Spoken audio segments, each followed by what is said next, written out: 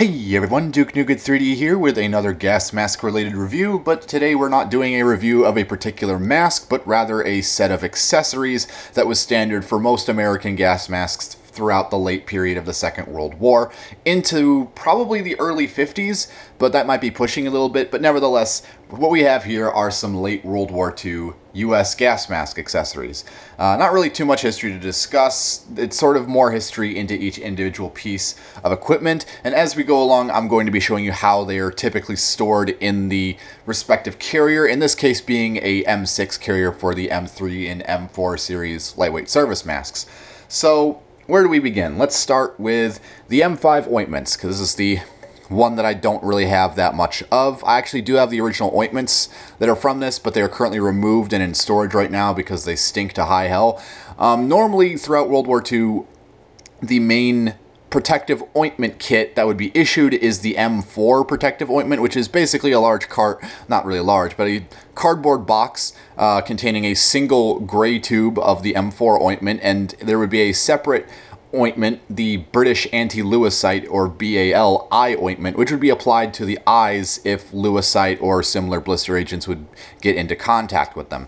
Now later on they upgraded the M4 kit as the M5, where it was 4 separate tubes inside a little metal container here, which had all the instructions it needed to on how to basically prevent blister agent contamination on the skin and clothing, and these could also be used for decontaminating field equipment and removing chemical agents from the skin, so on and so forth. And these also were supplied with a set of or a single tube of British anti-Lewisite eye ointment in the inside of the cap. As you can see, there's a little indent there for the tube, but really not much to say about that. This one isn't poor condition. You can see the hole right here where there was originally a lot of rust basically eating through the metal, and I basically just took a Dremel and rounded that out to make sure it isn't as jagged, and I didn't really need to do that, but I just felt it would help preserve the metal a little bit more by getting rid of the loose ends and corrosion. And I've rust treated everything, but essentially it's easy to find these tins on their own, and I probably should have gotten the ointments out to show you what they look like. I might do that in a later review, but for now I'm just keeping them in storage for the time being, and you'll get to see them at a later date, I'm sure. So moving along, what we have here is the gas detection and personal decontamination instruction card, which basically details everything you're supposed to do for specific gases and protection and first aid, just general things to know about being in a chemical attack. And this one is dated January 4th, 1944. This is an original one. It is getting quite hard to find these. I know there are a few reproductions out there made by the 10th Armored Division Reenactor Company, but I might get some more of those in the future. I have an original here just to show. The next thing up is the individual protective covers, which, as you all probably know if you know anything about US World War II gas masks, is that they were basically a giant trash bag with a clear top that was essentially meant to go over the entire body and the field equipment, and it allowed you to stick a rifle out the corner to fire at passing aircraft, and these were mostly meant for spray protection. And I'm not opening these ones. I got a ton of these. I got literally like 7 of these, and I have them scattered about through all my various protective mask kits from the Second World War, and I have 2 of them. 2 of these each were each issued with the any standard service mask kit, so naturally I have 2 of them. Next up is the M1 eye shields, which were basically clear or tinted plastic goggles that basically were intended to protect against spray attacks when a full protective mask was not needed, or something or other like that. These were almost never used. More often than not, these were used as rudimentary sun, dust, and wind goggles, and they I might pull a couple out just to show you just what they look like. I'm not going to snap them together on camera, unfortunately, because while I can actually do that, I don't want to undo them because it's a very finicky process to make sure not to damage the vinyl material here. But as you can see, I basically have all of them, and they're in very good condition. I also have a better condition set of these where that vinyl is still very flexible and able to be applied into place without risk of damaging it, but obviously that is not the case with this set, so I'm not going to do it on camera. And it basically just has information about what to do if you get contaminated and so on and so forth. Next up is the anti-dimming cloth. These became more common than the anti-dimming sticks, although both were used throughout World War II. And basically nothing much to say. It's just a tacky cloth that basically prevents fogging of the lenses when in use. Nothing much to say about that. Next up is an accessory that was pretty much only for the lightweight series masks, and that is the C3 waterproofing kit, which consisted of a length of hemp cord, which on one end had a neoprene plug. In this case, this one is dated 1945, made by Sieberling Rubber Company, as is the case with most of the ones that I see. I haven't actually seen any others that are made by any different companies. And on the other length, there was a hose clamp, which basically cinched the corrugated hose shut so that no water would enter the canister through the face piece, and obviously the plug went on the inlet valve of the canister itself, and there was a laminated instruction card supplied that told you how to take care of your mask after fording a river, and you know how to waterproof it, care of the mask after wetting, so on and so forth. Nothing much to say about that.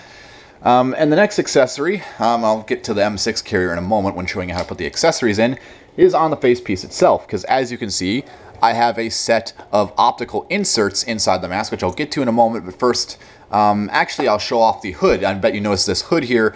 This doesn't really have any official designation other than hood wool protective, and it is essentially just a wool chemical hood that is impregnated with specific chemicals that are that neutralize gas when chemical agents come into contact with it, and these are pretty common to find. Unfortunately, they've gone up in price significantly lately due to the success of the movie Fury, where there is a character who has one draped over his M1 helmet, which I doubt is the actual applicable method of using that, to say the least.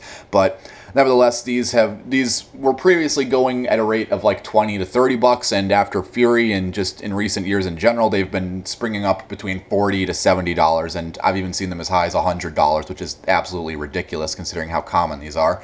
But nevertheless, I have one here to show off. I actually just got this today, and I will unbutton it to show you the various details. These unbutton from the front with 3 standard buttons. And I will undo this, and you can see there is a bit of elasticated wool around the face seal of the mask itself, and this is leaving a bit of smudging on the face piece because of the tackiness. On the inside of the hood, you can see there is a sort of a cotton lining, and there really isn't too much else to see other than this right here. This little tab with 2 button loops on it is actually meant to coincide with the Herringbone Twill one-piece coveralls or a modified set of the Herringbone Twill 2-piece fatigue uniforms, because often the case is that the Herringbone Twill uniforms were used as a impromptu permeable protective suit, which had the same gas neutralizing chemicals applied to this hood applied to those clothing, and so this would be worn with either the Herringbone Twill fatigues or coveralls. With the collar turned up, there would be 2 tack buttons on the back that this would attach to, and when the whole assembly was worn in the ready position, this hood would be attached at all times and basically thrown over the head whenever the mask was required and put on. So now let's get into the optical inserts here, which Retro Respirators was very kind of sending me as part of a restoration deal I'm doing for them. I'm going to be doing a video on that in a moment. Not a full restoration video, but just kind of filling you in with the details, because unfortunately I just don't have the equipment to do restoration videos anymore. I don't have a very good setup at the moment. But anywho, I digress. So let's get on to the optical inserts, which are the pretty typical type. You can see still has the box here, made by Bausch and Lamb. I'm probably butchering that designation. And it still has all the issuing information. This was issued to someone, apparently a George Graham, and let's see, there's a date here. I can't tell if that's 47 or it says 9/17.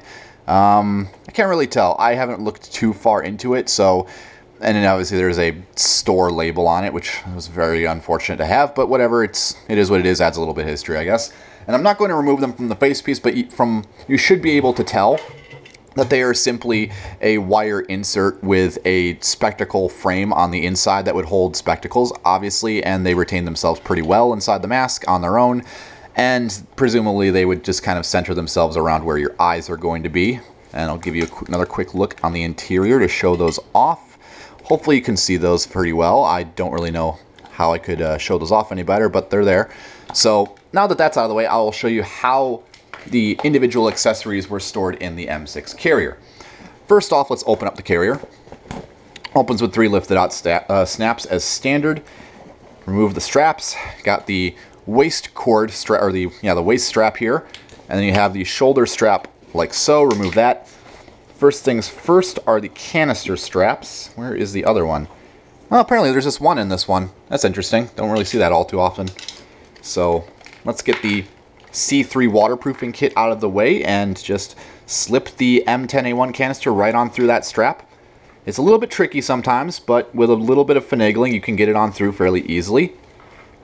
And the carrier is worn at your left side, so the back of the canister would be facing, or the inlet of the canister would be facing the rear.